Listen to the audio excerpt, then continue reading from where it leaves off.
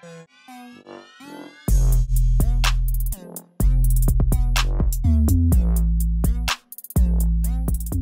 this video, I'm going to be talking about some of the differences between static friction and kinetic friction, and we're going to solve for the coefficient of static friction and the coefficient of kinetic friction by using force sensors and then also using a little bit of mathematics as well.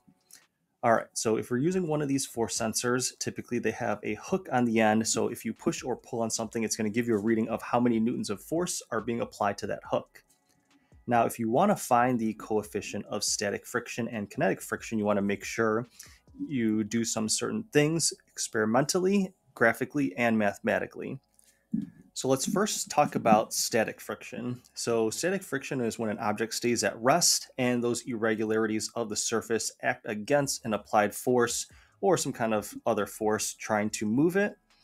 And that static friction is going to push up against it with an equal and opposite force until it basically maxes out in the amount that it can oppose that force. So for example, if you're going to pull, and we'll call this maybe a force of tension because it's attached to a string, and you pull it a little bit more, a little bit more, and a little bit more with this force of tension, then it's going to pull on this hook and then your force sensor is going to read it. And based on the amount of static friction that the surface is able to produce, it's going to push back on the object more, and more, and make the object stay at rest. So what does that look like graphically? Is you're going to do this. You would hold on to your force sensor, and you're going to slowly pull it more and more. And then as you pull with more and more force, if you do that steadily, then it's going to rise, rise, and rise, and then the time is going to run a certain amount. Now, when you do that, at a certain point, the object is going to start to move. From there, it's going to take a little bit of a dip, and then it's going to even out from there.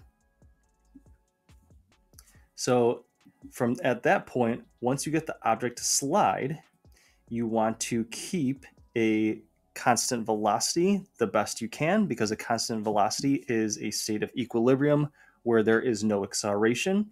So it will tell you the exact amount of kinetic friction you have, because both of these are going to be equal when you are pulling it at a constant velocity.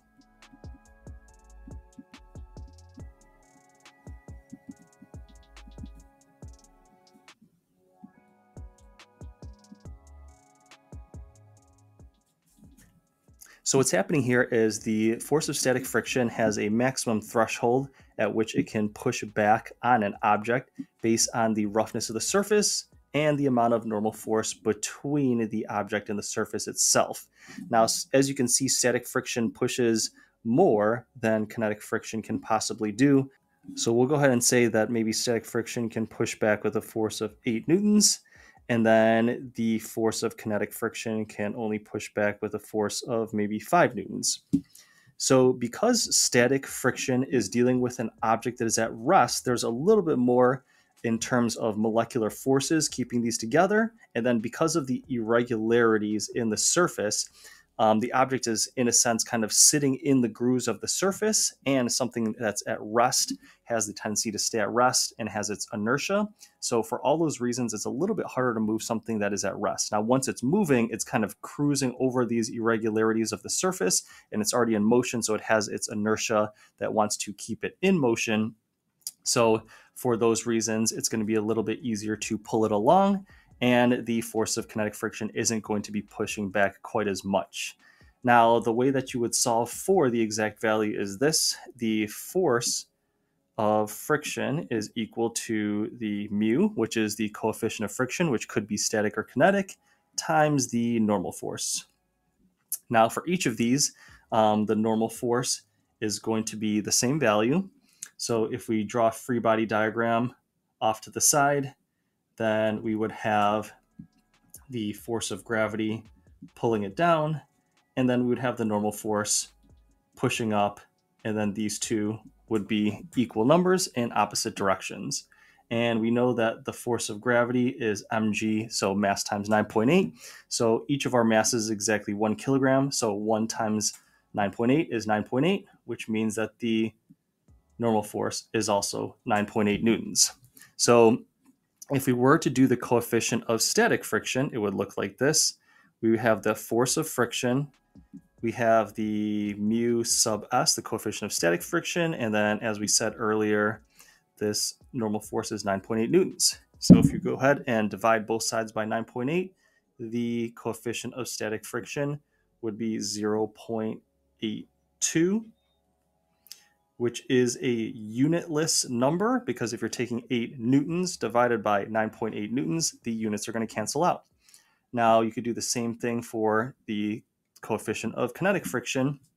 It would look fairly similar, except this one can only push back with 5 newtons of force. So we have 5 newtons of force equal to mu sub k, the coefficient of kinetic friction, times 9.8 newtons. Again, divide both sides by 9.8. And then the coefficient of kinetic friction would then come out to 0.51.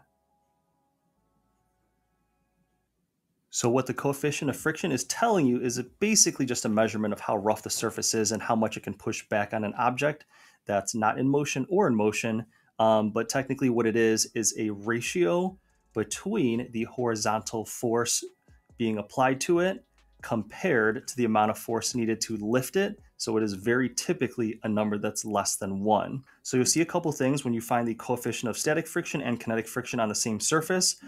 First, the coefficient of static friction is going to be a greater value, just like this one. We have 0.82, which is clearly greater than the 0.51.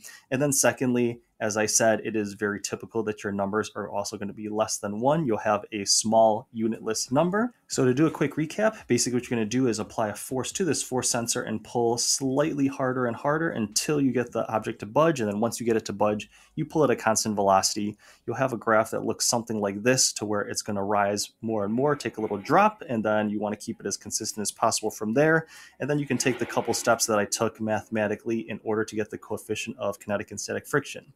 So I hope that was helpful to you. Thank you for watching and listening.